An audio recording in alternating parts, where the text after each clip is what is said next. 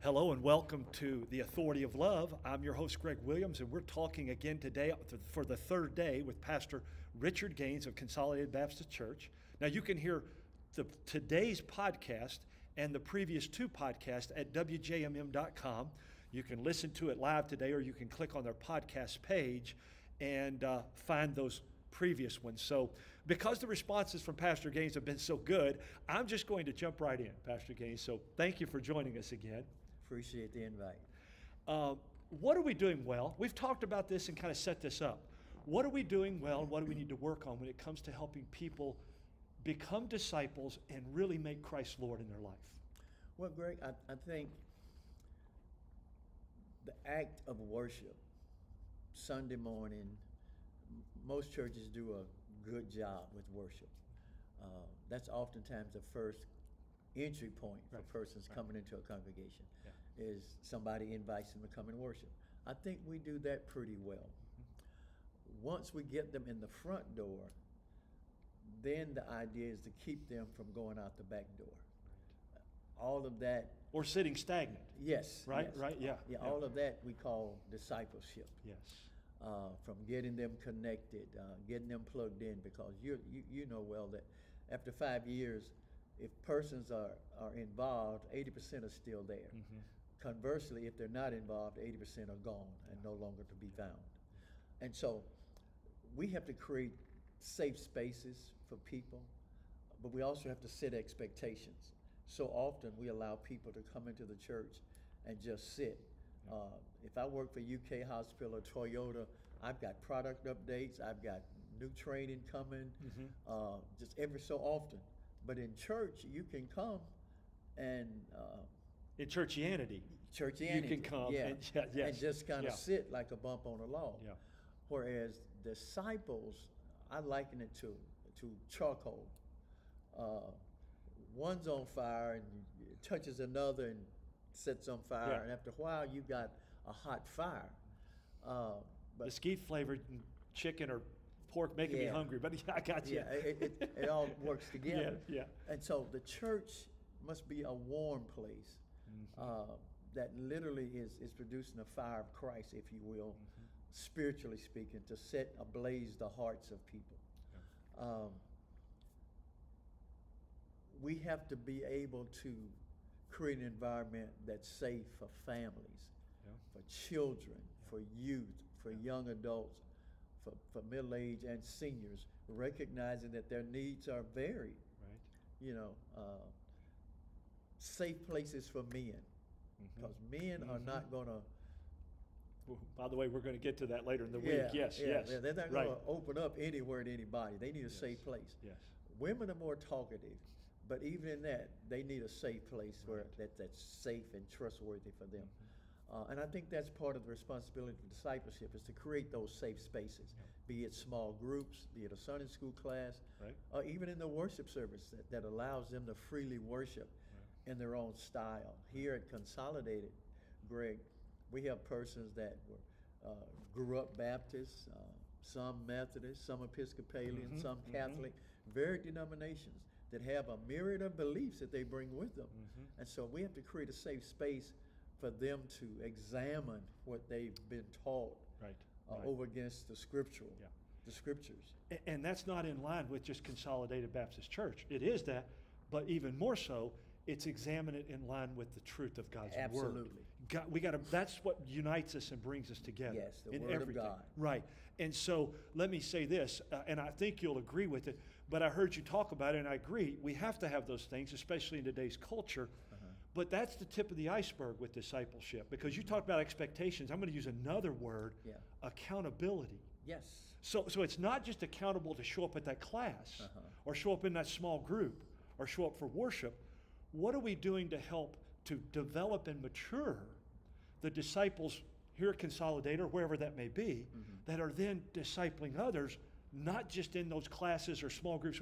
How is that working? What are we doing there? What I found, Greg, is that persons that want to be involved and want to grow, you don't have to chase after them. Right. They're there. Yeah. And they will mature more quickly too, right? Absolutely. Yeah, because most of the time, they're in the words of Tom and Tinney, they become God chasers. Yes. They're chasing after God. Yeah. It's easy to sing about. It's a bit more challenging to do in real life. Yes. That's one leg of that stool. Yeah. Secondly, there are persons who may be aware of the expectations, but we also must have some measures of accountability, Right. as you stated. Right.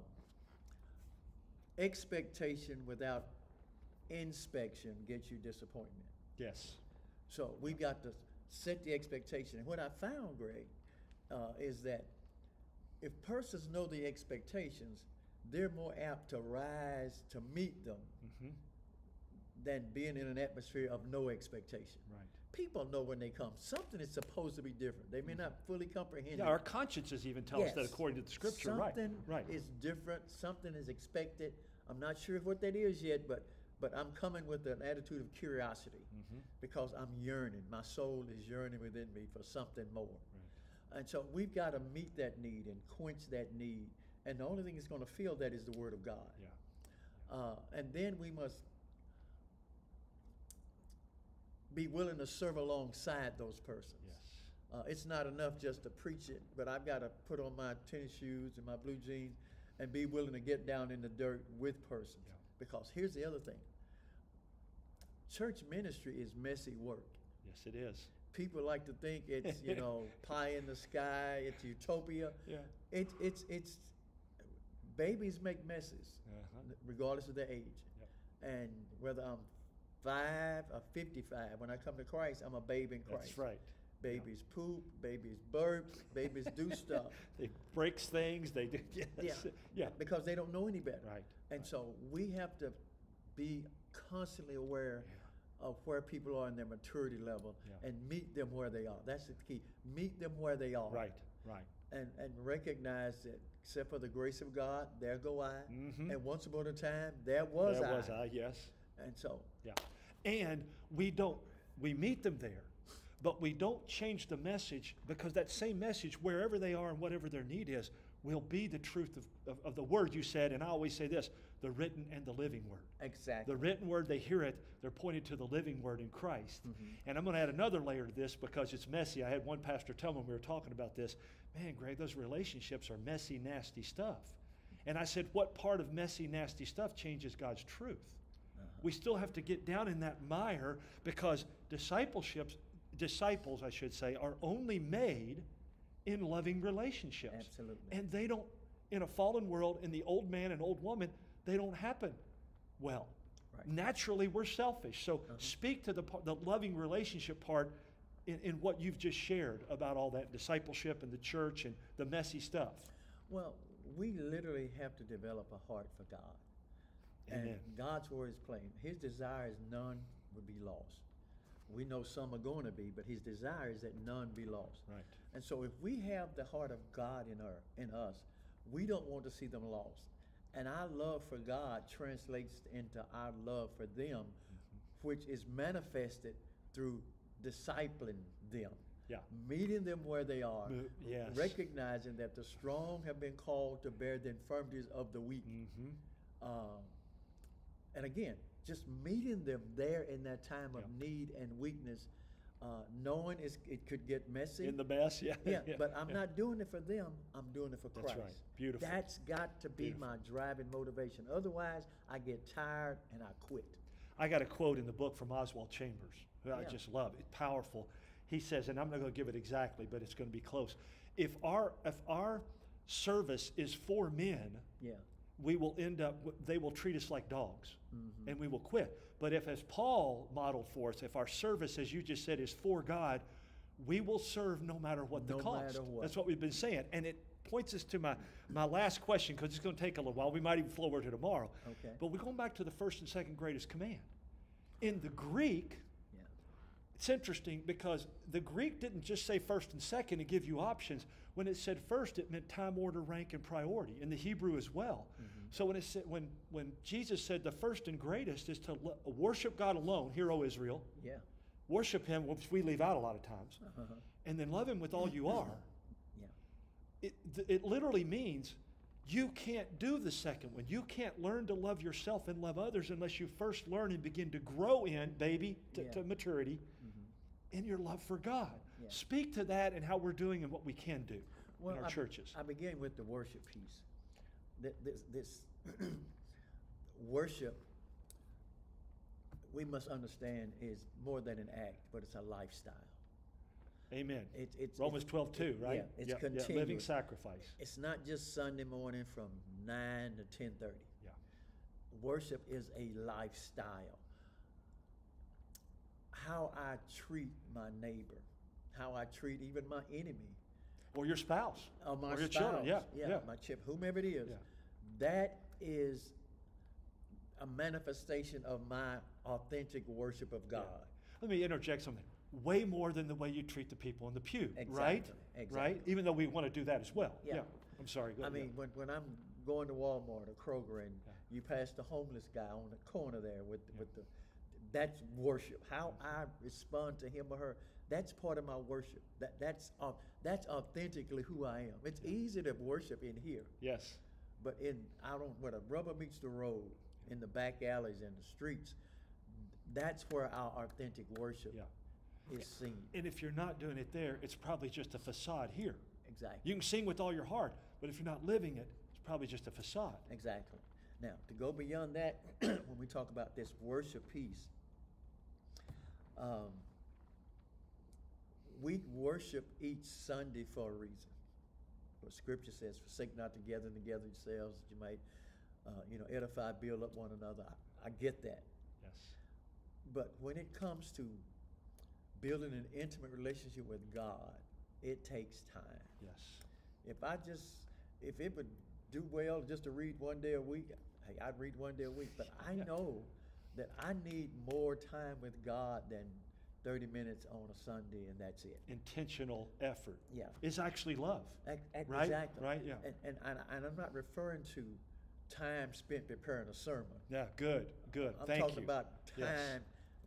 with God, just You and me God. and God. Yes. Not preparing for something. Right. Discipling persons even is an act of worship. Yes. Amen. Absolutely. I think we've compartmentalized so much of this, Greg, Yeah. that I'll work on this, but I'm okay with this. No. It's all in, Yeah. all or nothing.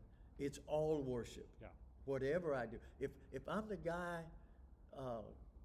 mopping the floor, that's worship. Yeah. If I'm the person in the kitchen preparing the dinner, that's worship.